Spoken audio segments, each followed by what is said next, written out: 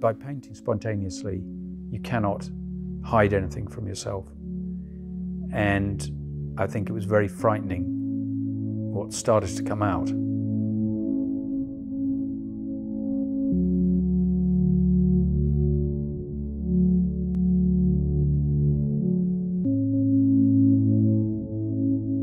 It's as surprising to me as it is maybe to a viewer. It's not gratuitous. I don't feel that any of my work is gratuitously to upset. It's like a fur ball that's got to come up. Do you know what I mean? It's got to come up and it's got to be made into some kind of form. And sometimes it is, stuff like that.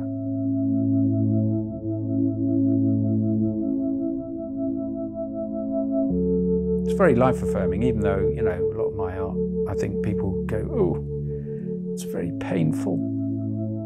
I feel that I take the pain and I work with it. You almost have to look out the corner of your eye at things. You have to look at things askance, rather than look at them full on and try and control everything, because you can't control it. I used to use, you know, animal fur, bones, blood, teeth, stuff like that.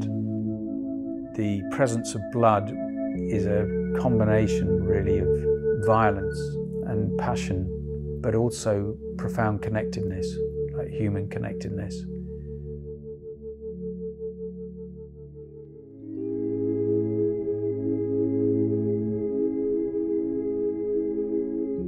I was dealing with depression. I realized, you know, obviously in depression there is often a lot of anger, and I think I located, or I unearthed, a lot of rage, which felt uncontrollable. And I continued to paint and draw and make artwork, and it was a good corollary to therapy, in as much as I was able to make form out of what appeared to be sort of numinous feelings, but also things that couldn't be said.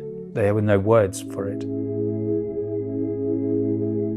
I picked up information, sort of unconsciously. A bit like, you know, the idea that an artist is a magpie. It's not to everybody's taste, but the work that comes out subsequently is a way to start healing.